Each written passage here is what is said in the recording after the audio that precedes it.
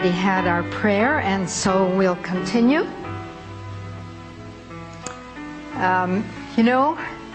Sometimes people come to the first meeting, like we just finished, and they don't come to the other meetings where I share how it works, and especially often people don't stay for the last two,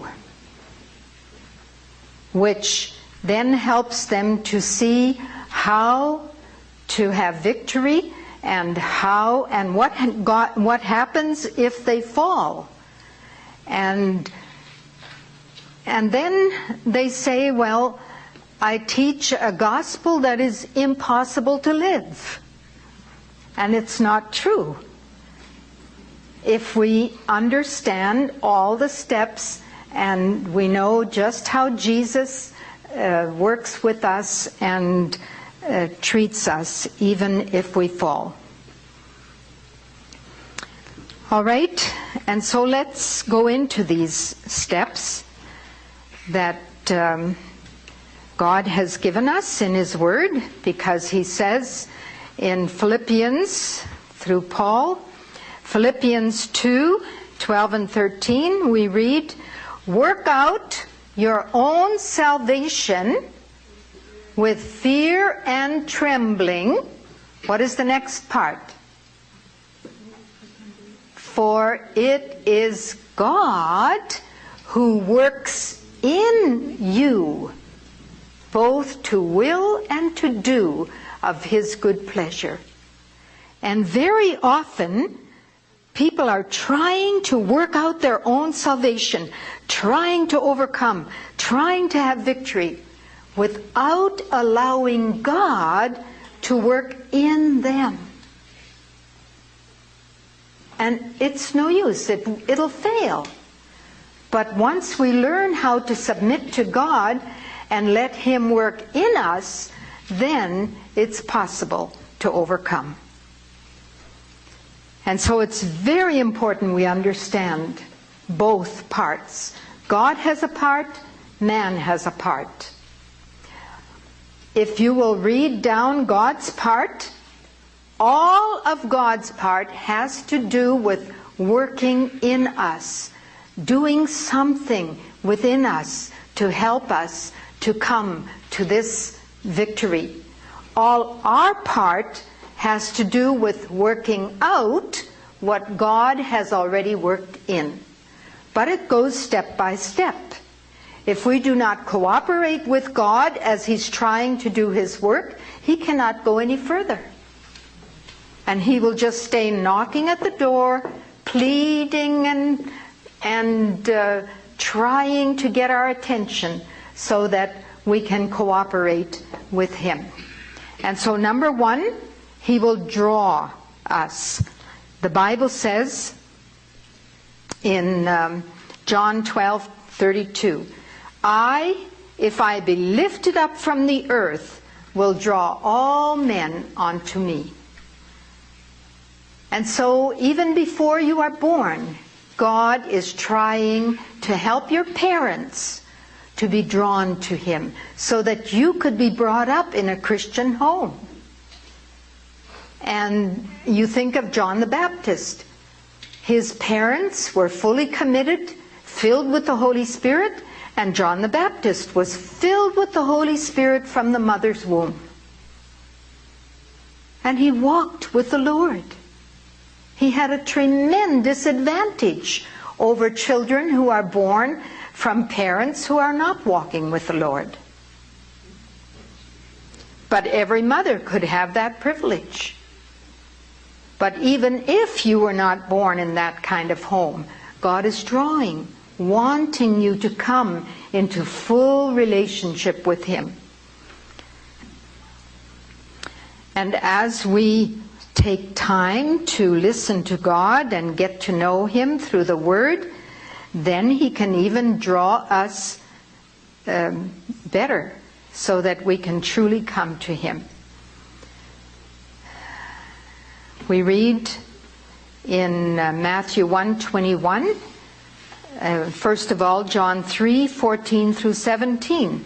For God so loved the world that whosoever believeth in him should not perish, but have everlasting life.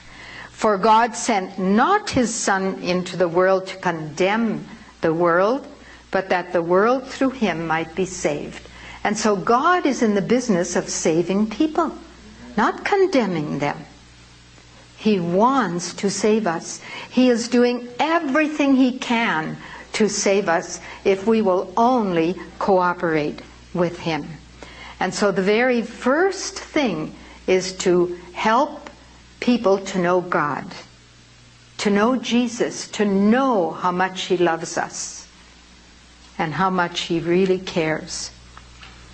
Many children have grown up in homes where they have not really been loved, and they cannot grasp the fact that the Father in heaven loves them and that Jesus cares about them. I've talked with many such people, and they have a hard time believing. And if they can't believe it, then God can't really draw them the way he would like to. And so it's very important that we share with people how much God loves us. He wants to save us. He's not there to keep us out of heaven. He's there to draw us into heaven. But he cannot save us in sin. It's just as simple as that. He has to save us from sin. The Bible says it very plainly. Matthew 1:21. Thou shalt call his name Jesus, for he shall save his people from their sins. And John 1:29. Behold the Lamb of God, which taketh away the sin of the world.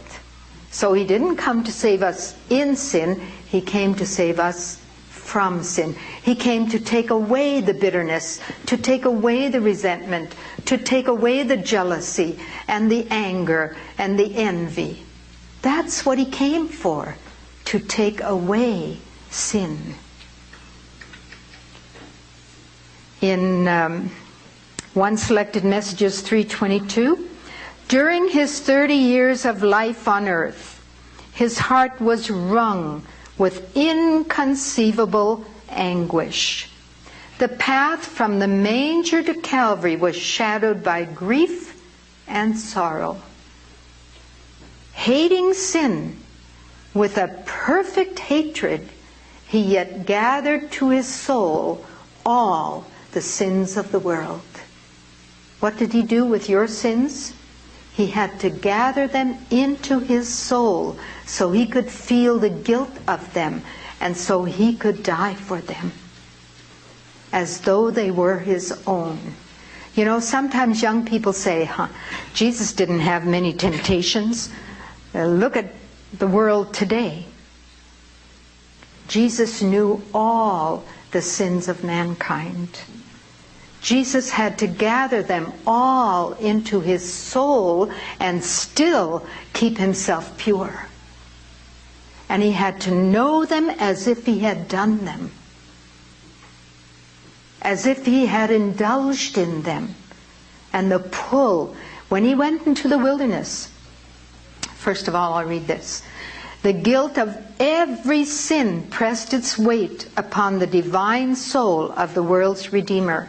The evil thoughts, the evil words, the evil deeds of every son and daughter of Adam called for retribution upon himself, for he had become man's substitute. That's what it meant, a substitute. He had to feel it all. He had to know it all. Though the guilt of sin was not his spirit was torn and bruised by the transgressions of men, and he who knew no sin became sin for us, that we might be made the righteousness of God in him. You see, he was made sin that we might be made righteous. Sin was not just counted to him. No, he had to know it. And in the same way, righteousness is not just counted to us. No, we have to experience it. He came to make us righteous, not just call us righteous. It's for real. And he had to feel the sins of the world for real. We read, as soon as Christ entered the wilderness of temptation,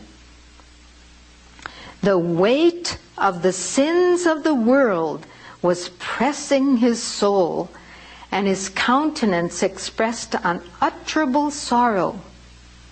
He felt the overwhelming tide of woe that deluged the world.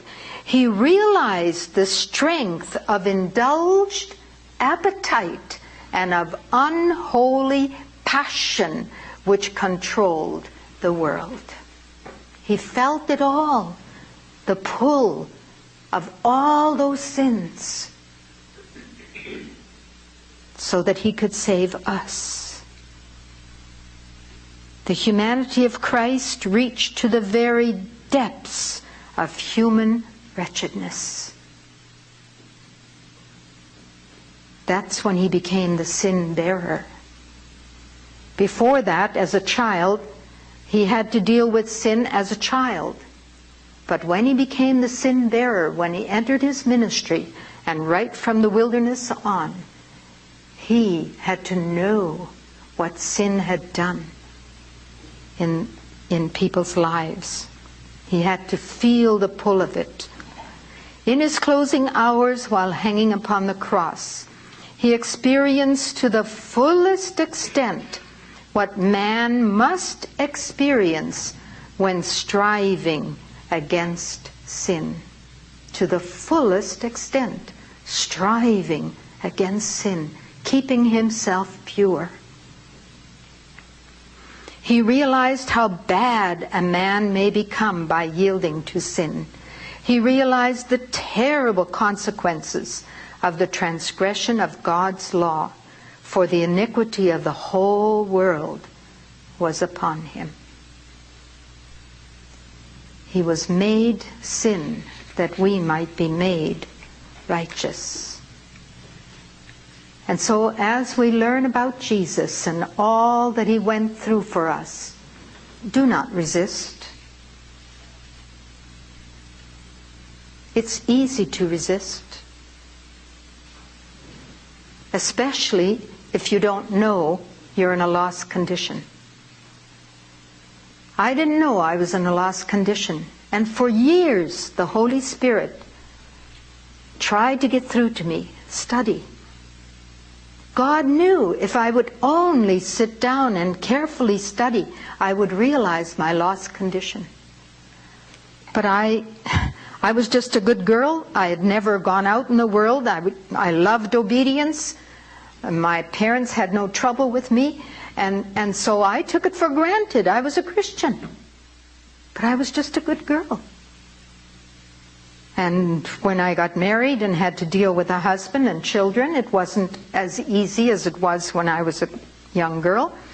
And yeah, then I had resentment and some of these problems. But you see, doesn't everybody have those? And so I compared myself with others, and I didn't have a big problem.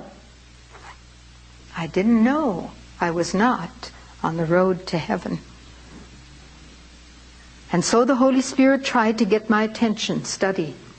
Study. But I was so busy working for God.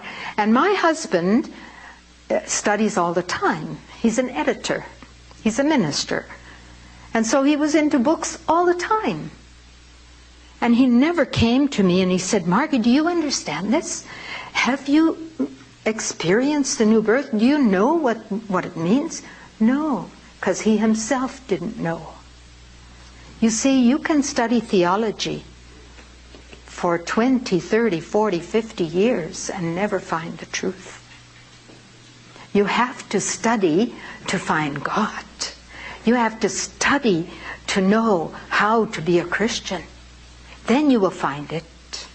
And so when I studied to help my father, well, I discovered it very quickly that I was a lost person. And it wasn't until my father cried for help that I really sat down to study.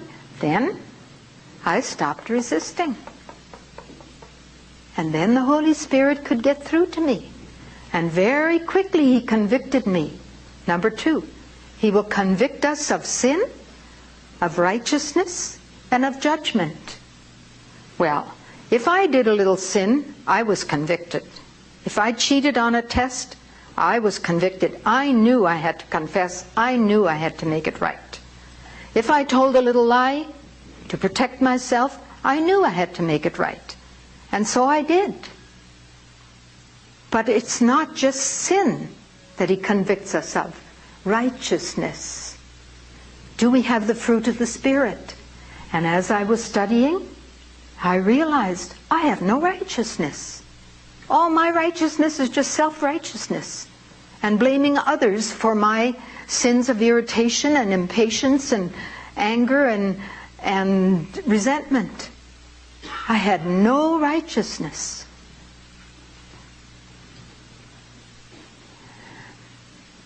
And then He convicted me. I was not ready for the judgment.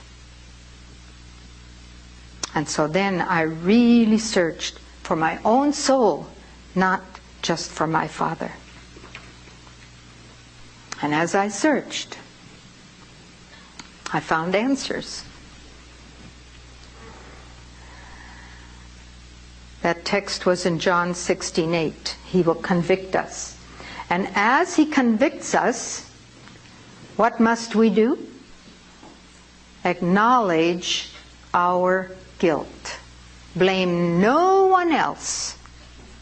Acknowledge your guilt, the Bible says. In Jeremiah 3:12 and 13.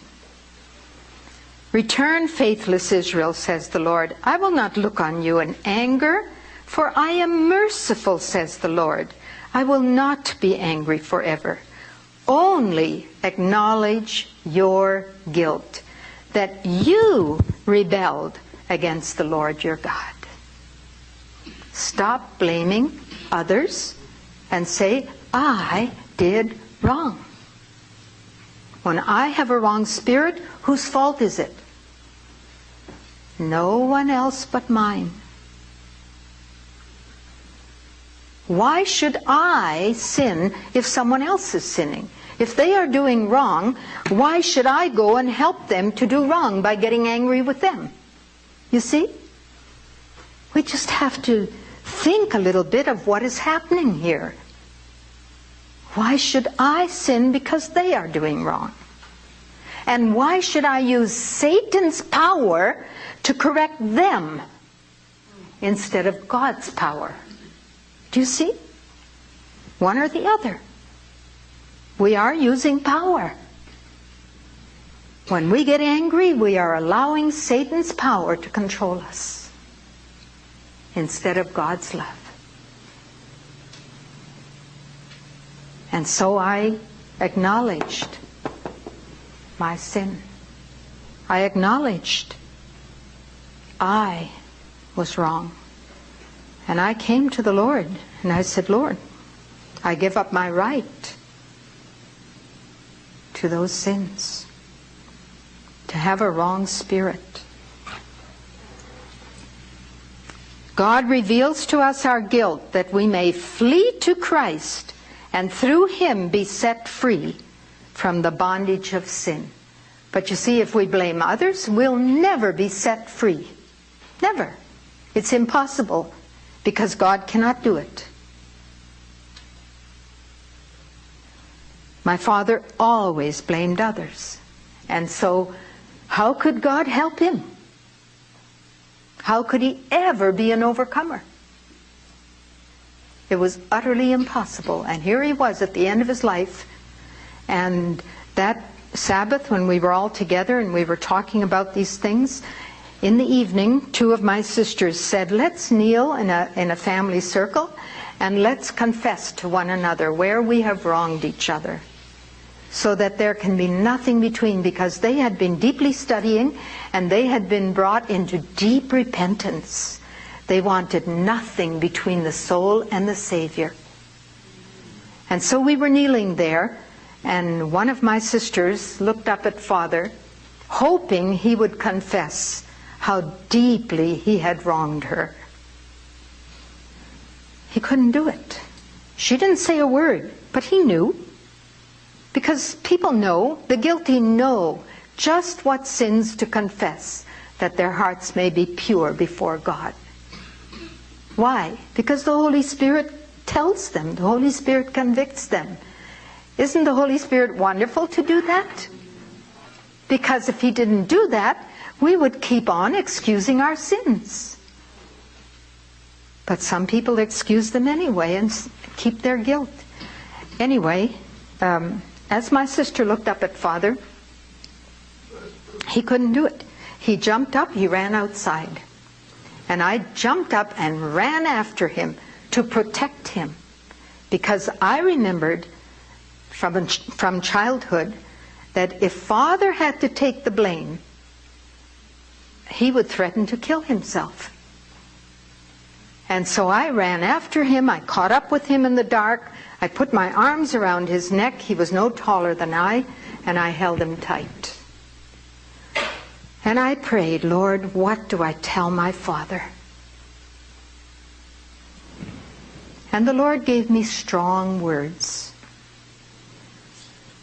I said, Dad, the reason you get so tense when all of your children come home for a visit is because you are so afraid we are going to talk about our childhood to one another. He never wanted to leave Mother alone with us, because we might share some things. And I said, you have so deeply wronged your children. The only one you have not wronged is me. He thought for a moment. He said, Margaret, I have wronged you too. Well, yes. I can remember one time when I was very much wronged. I was milking cows, and one cow was kicking like everything, and I was only about 13, and I was trying to keep that pail of milk from being knocked in the gutter, and all of a sudden the cow just lifted her foot, and there the milk went. And my father came with a big rope, and he gave it to me and the cow. He was so angry. We couldn't afford to lose that milk, which was true. But what could a little girl do? You see? And the father should have understood I was doing my best. But no, when things went wrong, he went out of control. But, yeah, and when I said this, and he acknowledged, I have wronged you too, what was he doing? What was he doing? Acknowledging his guilt. And then he took me into the house, into a room where the others weren't there, and he just poured out his guilt, even from his youth. He said, Margaret, the guilt is just crushing me. Help me. And I couldn't help him. I didn't know how to lead a sinner to the foot of the cross. I didn't know what to say to him. And I said nothing. And I went home to study, to find out what he needed. 4 years later, the Lord sent me back. But in the meantime, he also was deeply studying. And so it all came together. Acknowledge your guilt. He had even gone 2 years before I came back from India. He had gone to a minister and pleaded for rebaptism because the guilt was crushing him. He didn't know what to do with it. And the minister just rebaptized him, and that was it. And Father said the guilt got heavier. Why? Because he hadn't surrendered his heart. No one had taught him what was involved. And he was still excusing his sins.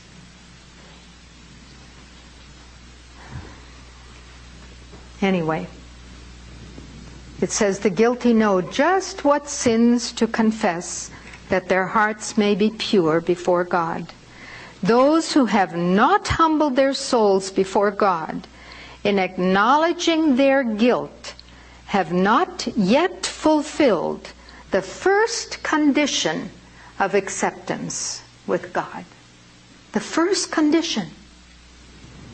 Acknowledge your guilt. The only reason we have not remission of sin, and remission of sin means the sin is taken away. The only reason we have not remission of sin is that we have not acknowledged to Him whom we have wounded by our transgressions, whom we have pierced with our sins, that we are at fault. You see? We blame situations. We blame other people. How can we get rid of sin when we do that? It's impossible. There's no power there. And so this is very important. Acknowledge your guilt, that you rebelled against the Lord your God. The confession that is the outpouring of the inmost soul will find its way to the heart of infinite pity.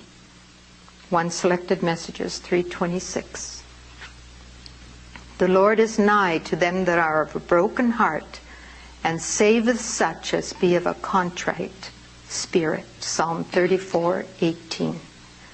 Come to Christ just as you are, and contemplate His love until your heart is broken. If you're not ready to give Him your heart today, do that. Come to Him just as you are, and study to know Him until your heart is broken, until you can acknowledge, I am a sinner. I did wrong. If you have not already understood and come to Him. When I began to understand these things and I was ready to go back to my father, I prayed, now Lord, send me back to my father. But I want you to have my family call me and have them offer to pay my way from Washington, D.C. to British Columbia, where most of them lived. And I didn't even tell my husband I was praying that, and I just prayed, Lord, I want you to be in charge. I want you to send me when it's time, and open the door for me to go. And so I prepared myself. I made myself a little notebook and wrote down many things that I had discovered, and I believed the Lord would work it out. A couple of months later, one of my sisters called and she said, Margaret, help me. What's wrong? My daughter has run away from home, 19-year-old girl. She's on drugs. She's with a man. I don't know what to do. I said, well, Tom is my husband, Tom and I have just discovered the Lord a few months ago. We feel for the first time we could help a sinner. Would she come and visit us? I don't know where she is, my sister said. I said, never mind. We'll pray. And we'll pray that if we can help her, God will send her. In 1 week, she was there. The fella had left her. She didn't know where to go. She went to Mother, and Mother said, your auntie would like you to visit. So here she was. But she hadn't come to find Christ. She came for a change of scenery. And when I looked at her and we tried to make a little conversation, I thought, well, Lord, how do you do it?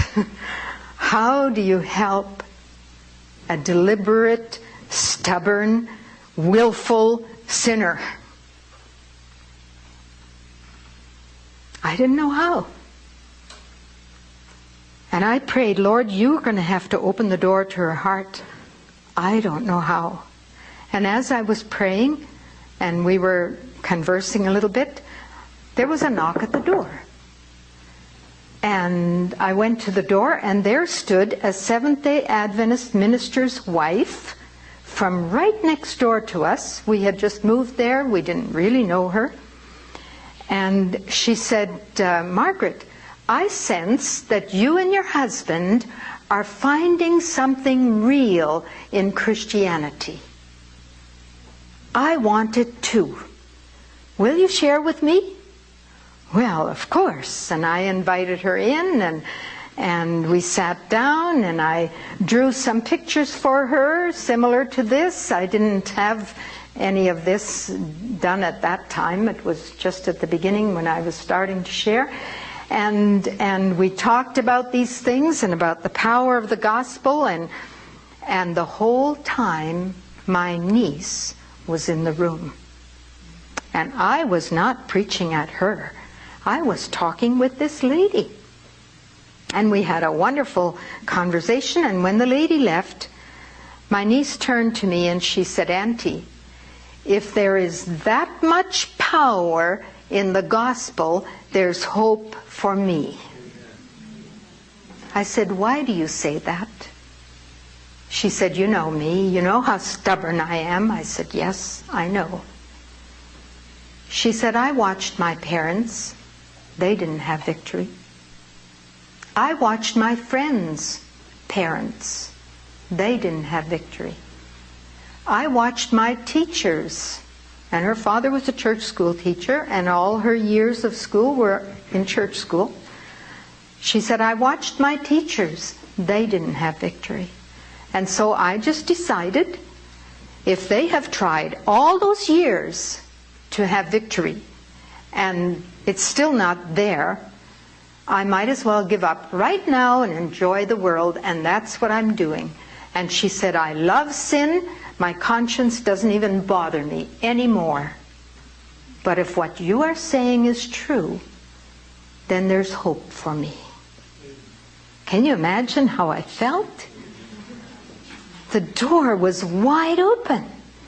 We had a good conversation, and I looked forward to weeks of sharing with her.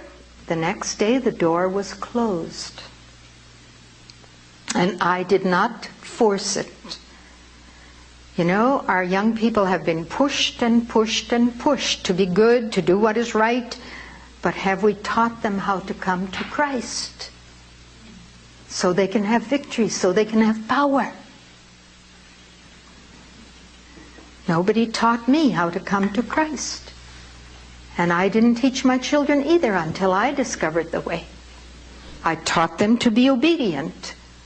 And if they weren't obedient, they were punished. We had the obedience of law, but we didn't have the obedience of faith. We didn't know how to lift our souls to receive power from above. And so I was sharing all these things with her. But the next day, the door was closed. She went on the streets. She got a job at McDonald's. She did her own thing. We were living in Washington, D.C. And we didn't see her very often. She was in a bedroom in our downstairs, and she ate most of her meals at McDonald's, and she was running around. And we kept praying. We kept believing God had sent her. Then one day, I was on the phone with a very good friend of mine, a minister's wife. She had just run off with another minister and had left her husband and her 3 young sons, and I just felt terrible. I had gone to school with both of them. And so I pleaded with her, come back. No way. I spoke an hour with her, and I didn't realize it, that my niece had come into the room and was listening to the conversation. And after I got off the phone, my niece said, Auntie, I sensed your disappointment. Aren't you disappointed with me? I said, Lord, tell me what to say. Here's another open door. I said, no, I'm not disappointed. The Lord has long-range plans for you, and I am trusting the Lord. And I was. She heaved a sigh of relief. And she became more open to talk. I was not going to push her. And she felt more free. And we had another good conversation, but the next day she was out on the street again. And about a week later, she came in and brought a young man with her. And she said, Auntie, I would like you to share the gospel with him. And I thought, well, here she's been into sin with him, and then she comes and wants me to share the gospel with him. But I did it anyway. I sat down, we had a good talk with him. He was very much into mystical religion, and it was very difficult to get through to his thinking. But anyway, after he left, I said to her, what are you doing? You led him into sin, you spent the weekend with him, he's a married man, and now you bring him to me to teach him the gospel? What are you doing? She said, Auntie, I know now that there's enough power for people to be saved. Anyone except me. And so I began to pray, Lord, show me, what is the problem? Why does she still not feel savable? There are many young people who don't feel savable. My son didn't feel savable because everybody rejected him when he was little. He couldn't learn to read. He was dyslexic. And they were just teaching by memorizing words instead of teaching the ABCs. And the poor kid could only see 2 letters at a time, and they were backwards. Well, how could he learn to read? By memorizing words that he didn't even see. And so he was treated as dumb and stupid, and his teachers rejected him through the years. I gradually did my very best to help him get through it, but finally, when I had discovered this and we were talking, and someone gave me a book on dyslexia, and I said, whoa, that's his problem. No teacher had known it. And nowadays, they pick it up very quickly, but then they didn't. And so I went to him and I gave him a book to read upside down. And I said, read to me, Arlen. He started to read and he laughed because, Mom, it's upside down. I said, it's okay, read. He started to read. He said, Mom, I can see a whole line at a time. You see, he was reading backwards. A dyslexic person's eyes go the opposite direction and they don't even know what is wrong. And here they're supposed to read this way instead of this way. And then I told him what his problem was, and he said, "Oh, Mother, everybody thought I was dumb or lazy. The only one who still had faith in me was you." And I thank God I tried. But I was hard on him too. I would get upset and I would be impatient. But I did my best to try to help him through school. But, you know, then when I discovered this way and discovered his problem, I gave him Desire of Ages, and I said, "Arlen, read Desire of Ages. It'll help you." Finally, he decided he would do it. And he said the Lord helped him. It wasn't hard reading.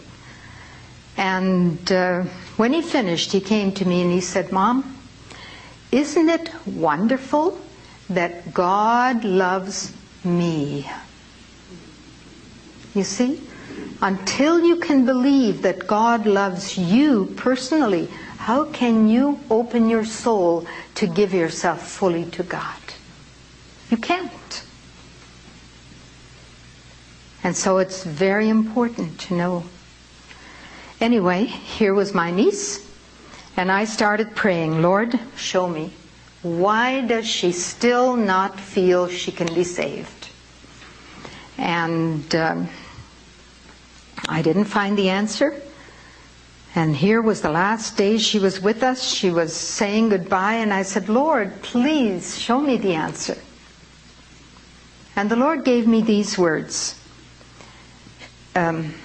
I said, "If you ever want to follow Jesus, don't start by trying to get rid of your sins.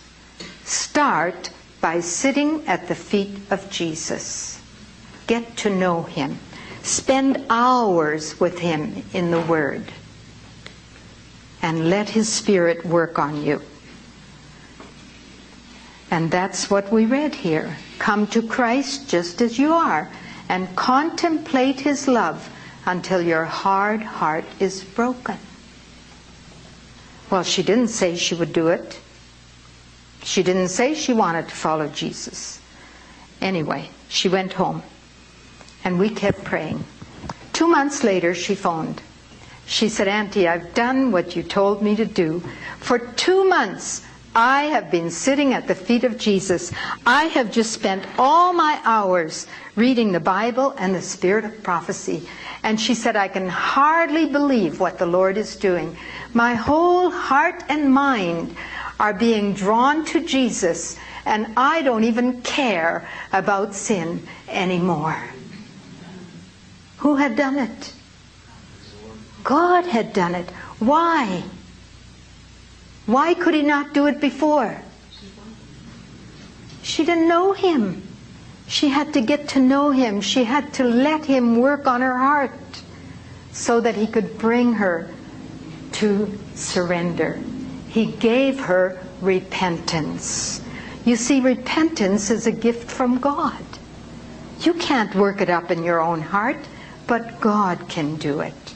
And we read here in this same statement, "It is the virtue that goes forth from Jesus which strengthens the purposes of the heart to turn away from sin and to cleave to that which is truth. It is Christ's virtue that makes repentance sincere and genuine." And so she had genuine repentance. And her mother saw the change in her, and in a few weeks her mother called and she said, "Margaret, what my daughter has learned, I want to learn too. Will you come west if I pay your way and teach us?" I was so excited because now the door was open to go back to my family and to share with them. And then another brother called and he said, "Margaret, I hear you're coming as far as Walla Walla to share with the family there. Will you also come to British Columbia if I pay the rest of the way? So 2 calls, and then a 3rd call came. And so I knew I could go to all my family, and God was arranging it. And I shared with them what I will share with you the rest of the time that we are here. He will give you repentance. It is a gift from God. And then you can confess and forsake your sins. And when He gives you repentance and He works in your heart so that you don't want sin anymore, like He did with my niece's heart, then it's not hard to give up your sins and to come and confess and make things right. Godly sorrow worketh repentance. The sorrow of the world worketh death.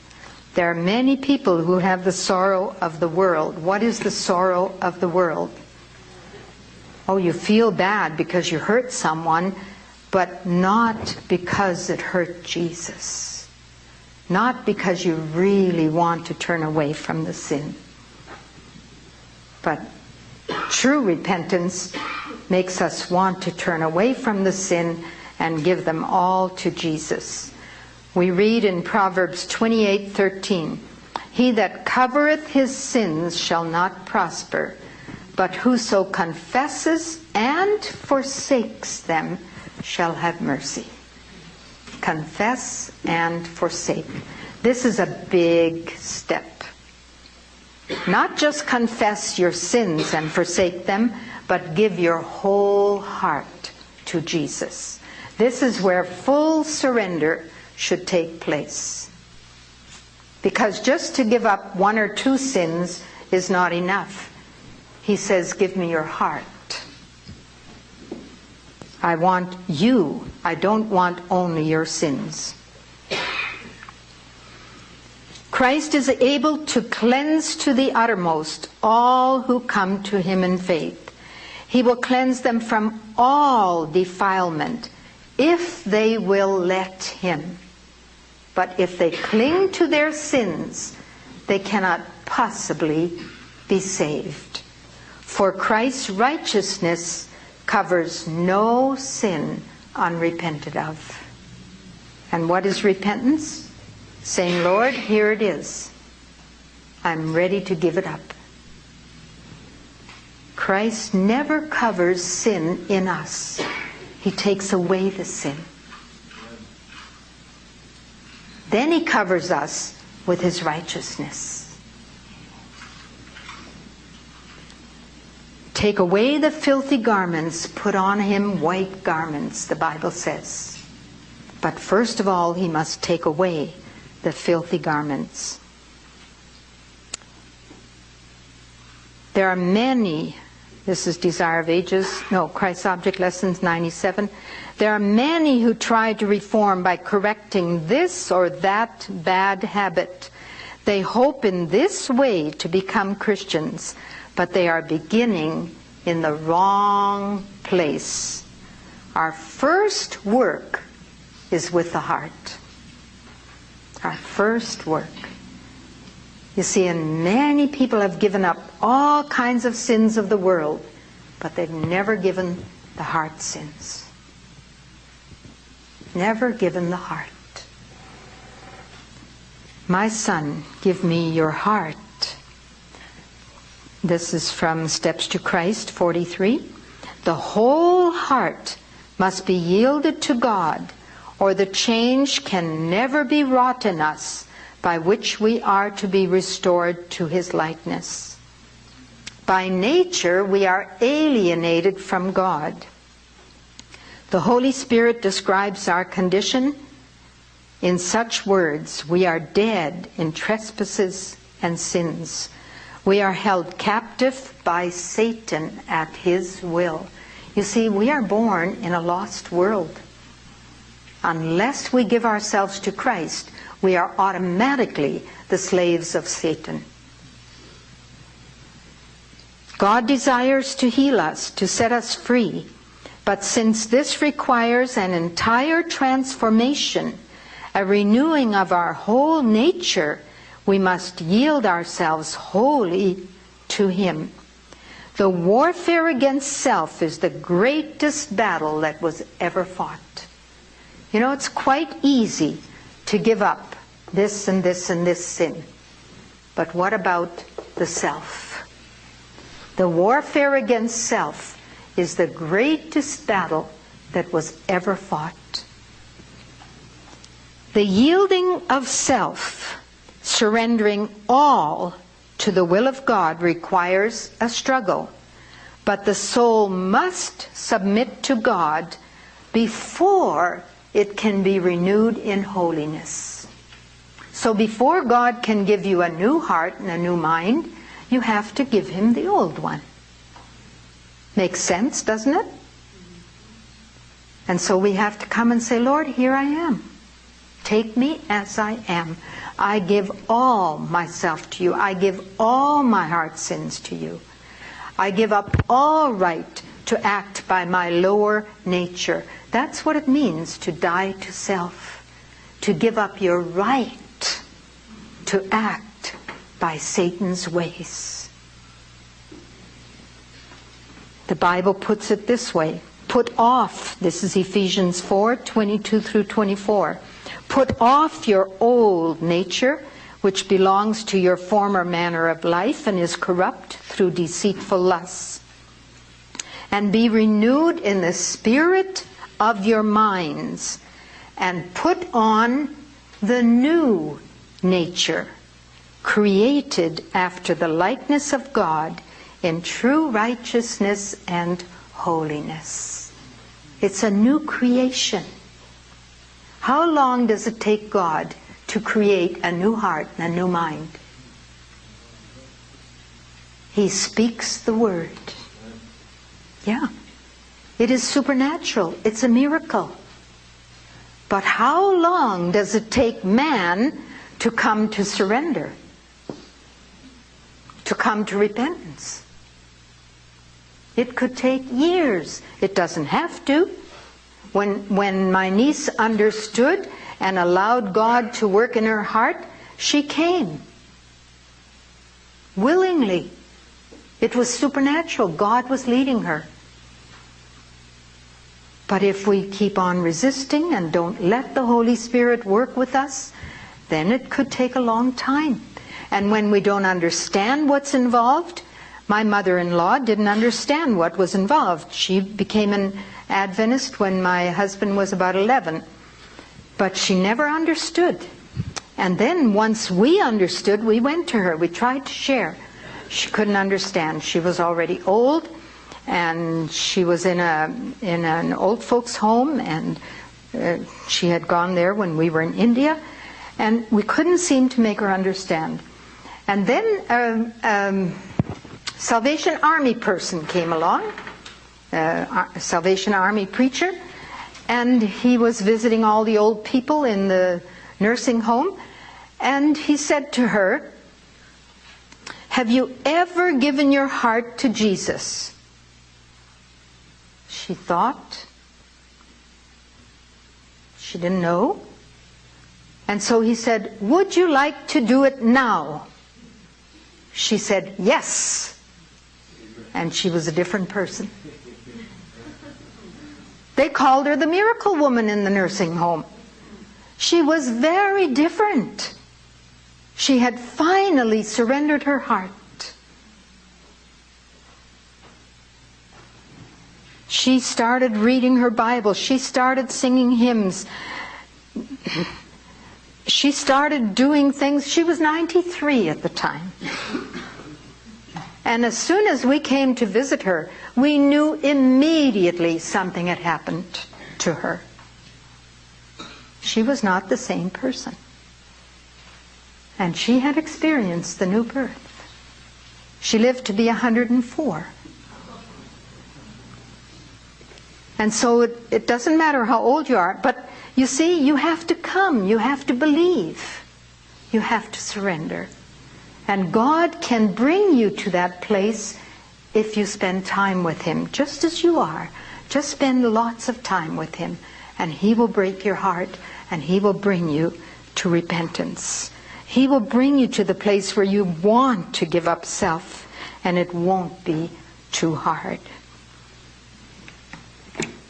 The Bible says, Romans 6:11, so you also must consider yourselves dead to sin and alive to God in Christ Jesus. And so we want to come to the foot of the cross. And we'll continue tomorrow. May the Lord bless you as you think on these things, and allow him, if you haven't already come to the foot of the cross, allow him to bring you there. Let's pray. Heavenly Father, we do thank you that you love us so much and you don't give up. You continue to work with each one of us and help each of us to know our condition and to be truly committed to you. Thank you in Jesus' name. Amen. You have been listening to another special American Christian Ministries presentation. International copyright, all rights reserved. Free listing of this message and over 7,000 other presentations by more than 100 speakers on 50 different topics is now available on our American Christian Ministries mobile app for Android and Apple devices, and on our secure website. Or call 800-233-4450. Your prayers and continued financial support are very important to ensure the continuation of this ministry as we help to prepare America and the world to meet Jesus Christ. He's coming soon.